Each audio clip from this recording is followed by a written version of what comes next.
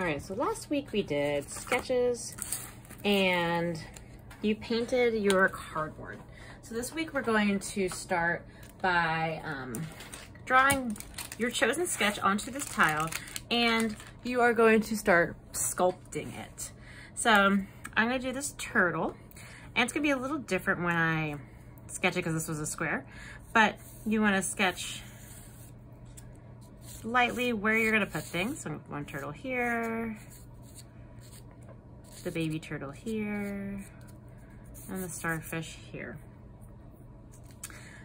All right, then you have your pack of Model Magic. If for some reason you didn't get this, you can also do this with Play-Doh, take a picture of it, but you won't be able to paint it, which is okay. They're also on the front page, or if you need to, I can send you a video of how to make like salt dough at home. But you're just gonna start sculpting these things. Model Magic sticks. So for example, for my turtle, I'm gonna start with a ball of the Model Magic, and see I'm just kind of ripping it off so I have more. And I'm going to take the ball and squish it down. And it's gonna stick to my board, okay? Everything you do, you don't wanna make it too skinny or it will crack. So I'm just gonna stick that down on my board. It is pretty thick, like nothing should be thinner than a coin. Then for my turtle, I'm gonna take a small ball. Everything starts with a kind of a ball. Squish it down. I call it, another way to describe it is cookie thickness. You want a thick cookie, you don't want a skinny cookie. And for my turtle, I'm gonna make some legs. So if I cut into fours, it kind of makes these nice triangles. And remember, your design does not have to be the same as mine, but if you want to use some of these tips and the tips from my other video, that is the kind of the example one, you can do that. Maybe arrange it differently. And then the head, another ball, but smaller. There's my first turtle. I am going to give him a shell. So I am going to let, oops, my shell will be kind of skinny because I'm going to lay it flat on the thicker stuff. It might crack, we'll see. But the really skinny stuff like this might crack. But hopefully it doesn't because I'm kind of laying it on top. Like that. Uh-oh. That's okay. Cool. I'm gonna do my little turtle next. So if you need to see that again, I'm about to do it again. And yours might change as you are working, which is okay. You might want to add things to it. You might want to take things away that don't quite fit. That's kind of up to you. As long as you're making it relief. Some things are sticking out and some things are flat.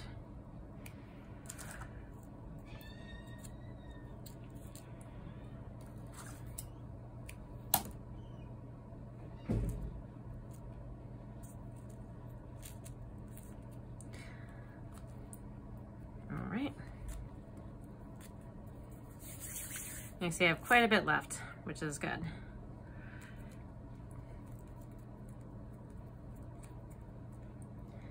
And like I said, if you want to see these again, there is a kind of how to make these a little slower video that I have. All right, I'm gonna make a starfish, which is a ball. I told you, most of the things start with a ball. Squish it down as a cookie, and then I'm gonna make 5 little slits. Don't go to the middle, just kind of like a flower. And then I need to cut a little extra out of each slit, so that way it's a space. Ooh, it's already sticking together.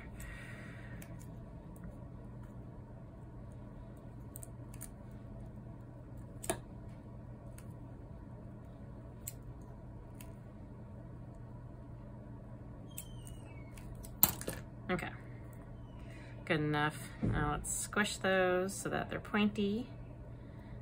And there's my starfish. All right. Now, if you have things at home you can press things into, you can also like make texture. So like if you have, I don't think I have anything close to me right now, but like you can press things into your Model Magic. So like if you want to take a fork and make like, I don't know, a fence or something with that, that'd be kind of cool.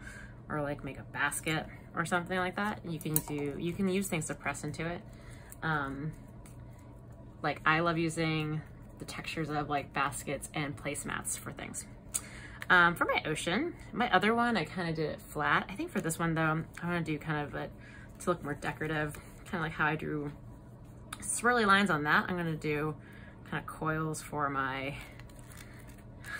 the surf part of my ocean, the foamy part.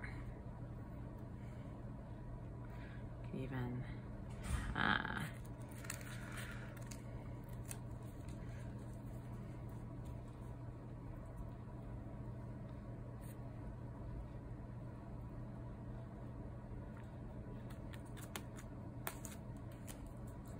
looks pretty cool.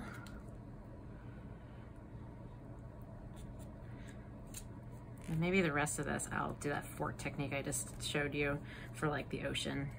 So if you have extra model magic, of course you can make other things with it. This might end up cracking, we'll see. But I'm not gonna add a lot of details to the turtles because I'm gonna, later on, I can use like Sharpie and paint to paint the details on. What if I did this? Very cool. All right, and then you just kind of let this dry and it will stick on, and then we'll paint it next time. Like I said, you can do your designs as long as things are not too skinny, and yeah, some things pop out, and then of course the sand doesn't pop out, but I'll paint that sand colored.